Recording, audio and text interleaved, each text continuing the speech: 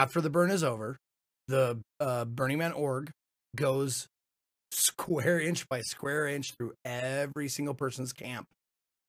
And they have it marked off with flags. So they know the borders of your camp.